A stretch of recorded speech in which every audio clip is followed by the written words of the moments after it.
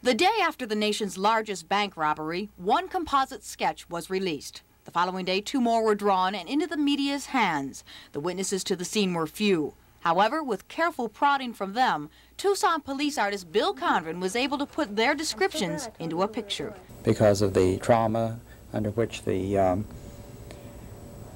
person was undergoing at the time that the person was seen, and it creates a mental block, I think, many times, an unknowing mental block.